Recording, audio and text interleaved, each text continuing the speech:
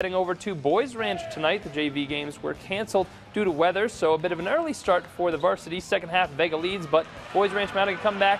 Haley Sprock with a beautiful pass to O Arts on the backdoor cut. And then a few plays later, Alitha Usanga drives baseline, gets the reverse layup to go. Lady Riders would cut this game to within 6, but Vega comes back strong. Cami Drinnan gets the steal and goes all the way to the basket for the bucket.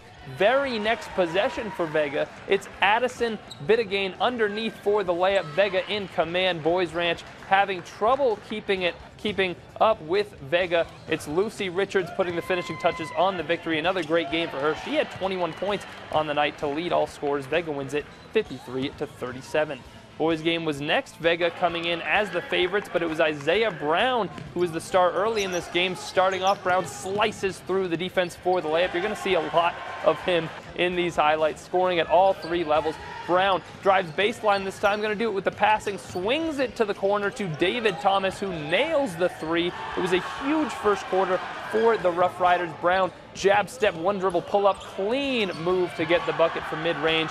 Vega talks things over. They regroup, trying to do what they can to slow Brown down. Kaysen Brorman knocks down the 3. Vega would bounce back in the second half, but the first quarter was all Isaiah Brown. He's back again, drills the 3 from the corner for Boys Ranch, and then 1 second left in the quarter. Brown gets it in the same spot. Cash out at the buzzer. Brown with 10 first quarter points, but the Longhorns come back from 21 down at the half to win it 53-43.